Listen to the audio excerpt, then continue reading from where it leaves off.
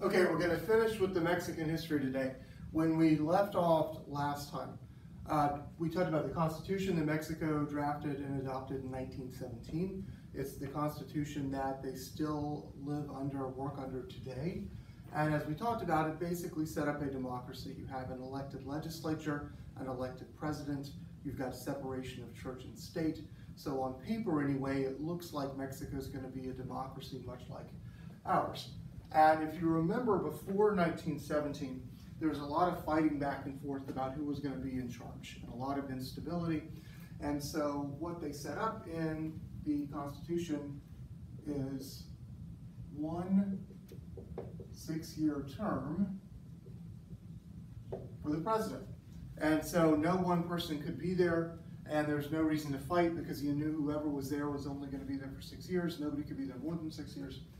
And so not long after this Constitution was written, the elites, the top people who had sort of been fighting each other for power, formed a political party called the PRI.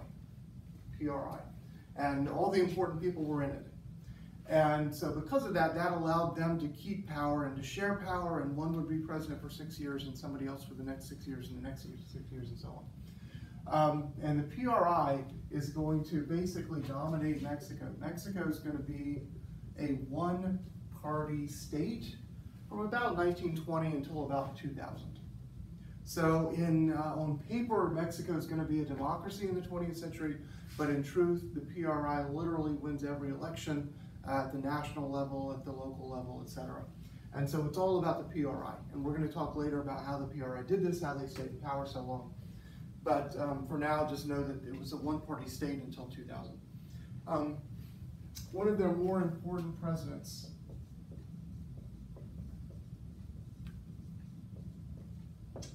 is a man named Cardenas, who was president from 1934 until 1940. And Mexico is going through sort of a depression, just like we are during that period. If you remember, our president, Franklin Roosevelt, his answer to that, to get the economy going again, was a bigger government, more government programs. And Cardenas's answer was sort of the same. So he went even a little further than FDR did.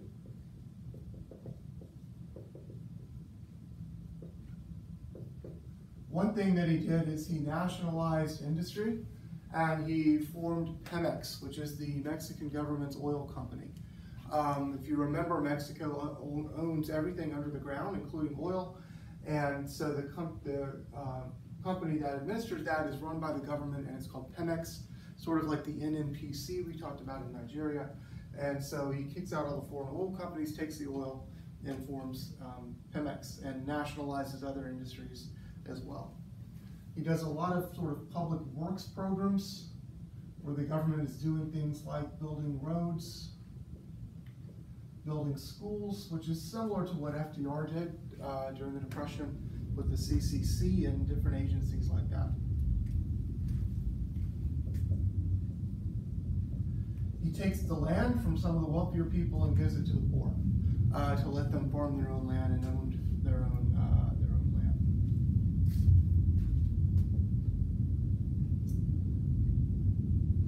And then he also has a system called corporatism, C-O-R-P-O-R-A-T-I-S-M, which is sort of different from pluralism with our interest group system, where interest groups are private and then they ask the government for things.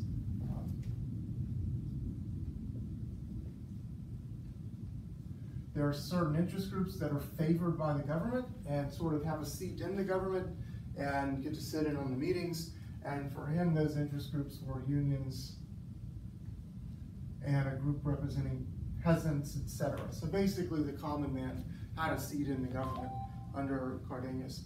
And then the last thing that he did, we're going to call import substitution, which is basically a policy of high tariffs. So it costs a lot to import goods into Mexico to sell. It cost a lot to probably to export goods out of Mexico. And what this did is it promoted Mexican industry. He wanted products to be made in Mexico, not elsewhere. So by placing those high tariffs with import substitution, he promoted Mexican industry and building up Mexican industry. So in a lot of ways, he's the opposite of Diaz, who invited in foreign companies, FDI, low tariff, things like that.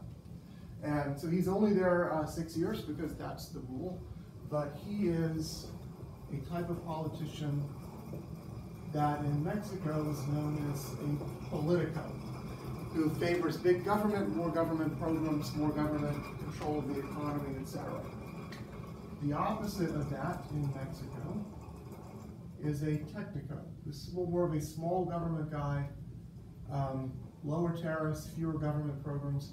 So if Cardenas is a politico, Diaz was a technico. And what's going to happen is, even though the PRI is in power for 80 years, power tends to swing back and forth in the PRI like a pendulum swinging back and forth. And for a while, the politicos will be on top, and then power will swing back to the technicos and back to the politicos, back and forth. And if you remember, in China, we said there's two different groups in the CCP. The princelings and the populists, and they're both Communist Party members, but they've got different views about business and the rural areas, etc. Similarly, in Mexico, there were two groups in the PRI, politicos and technicos, but they were both PRI members. Because if you wanted to get anywhere in Mexico in the 20th century, you had to be in the PRI.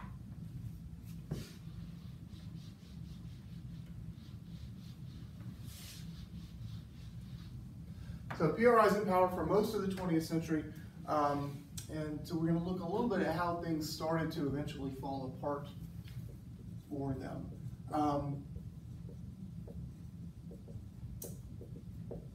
And we'll talk more about how the PRI, stayed in power. But Mr. Flewharty grew up in part in Mexico and has a lot of family who grew up there, and some still live there. And he could tell you a lot of stories about the PRI and what they did to stay in power. But 1968, Mexico hosts the Olympics, and a lot of people are not happy about that, because why is the government spending all this money on the Olympics when they could be, helping the people, building roads, etc. So a lot of protests start, and that's really the first time that Mexicans have sort of stood up to the government. Much like Tiananmen Square, some of those protesters get shot and killed, but then others are sort of invited to join the government and to work within the government to get what they want. But that's one of the first times that the people stand up to the government. 1970s, the economy really takes off and things are good. And because of that, Mexico borrows some money. We're saying, hey, we'll have no problem paying it back. We're going to go ahead and borrow some money to do some things. And then in 1980, the price of oil drops worldwide. And so when Pemex sells its oil, it's not bringing in as much revenue as it thought it would. And the loans are starting to come due. And so Mexico's in trouble. And in 1982, Mexico is going to take a loan from the IMF. And the IMF is the International Monetary Fund, which is kind of like a World Bank. It's where countries go to do their banking. Mexico took a loan from the IMF to pay back the other loans from the 70s, but there were some strings attached to the loans. And so what Mexico had to do to get the loans is they had to privatize some of their industries. It had to cut spending, cut government spending, and then pay back, use some of the loans to pay back the debt that it already had. And so a lot of Mexicans are not going to be happy with the outcome of this, because if you privatize, that means a lot of government employees are going to lose their job.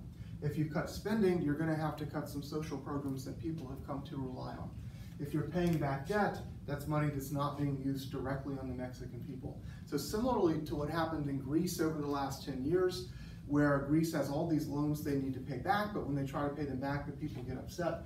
The same thing happened here, and so in the 80s, people start to get irritated with the PRI because they are not seeing the same level of spending by the government on them that they've become used to.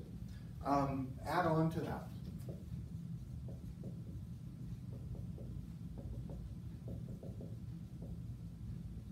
Mexico City has a big earthquake in 1985, and the government doesn't respond very well, and the PRI takes a publicity hit on that as well. That makes them less popular, and a lot of the people in Mexico City start to do it themselves, and they start to think, why are we relying on the PRI? You know, we can do sort of our own thing. And so what's going to happen starting in the mid-80s, I should say mid-80s, up until the late 90s,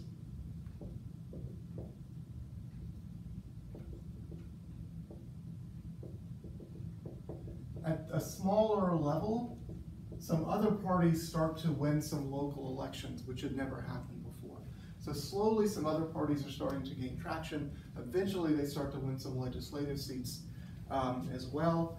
And then 1994 is a big year for Mexico as well. In 1994, the economy goes down again. And so they have to take loans from the US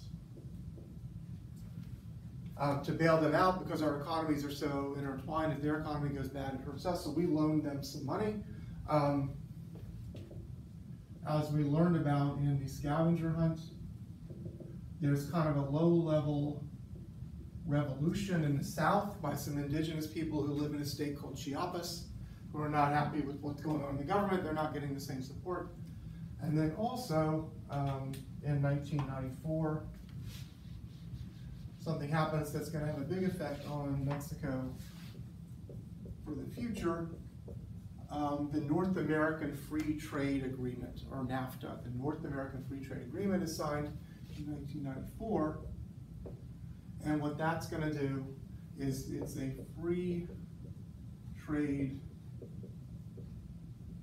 agreement among the US, Mexico, and Canada. So kind of the opposite of what Cardenas was doing. No tariffs to bring goods in from the US or Canada into Mexico, which is going to increase imports into Mexico, but it's also going to increase exports from Mexico to those other countries. And so what's going to start to happen, much like you've seen in Asia, is Mexico starts to build a lot of factories and build things in Mexico that are then shipped to the US and to Canada and sold there. And so it makes Mexico more of a manufacturing economy than it had been. We're going to get more into NAFTA later. That's also signed in 1994. But ultimately, for a lot of reasons, the people are losing faith in the PRI. The PRI's losing their grip. And so what happens in 2000 is, for the first time, Mexico elects a president who is not a member of the PRI. I don't know why we're at 1994. The president is named Vicente Fox. He's a member of an opposition party called the PAN, which is kind of a right-wing conservative alternative to the PRI, which is developed similar to sort of our Republican Party. So he's elected in 2000, first non-PRI president, which is kind of a big deal. A couple of things that have happened since then. Real quick, actually, let me right over here.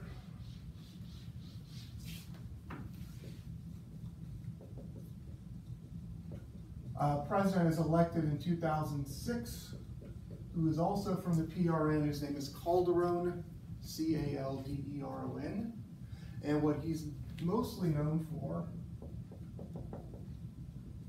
is using the military to fight the drug cartels.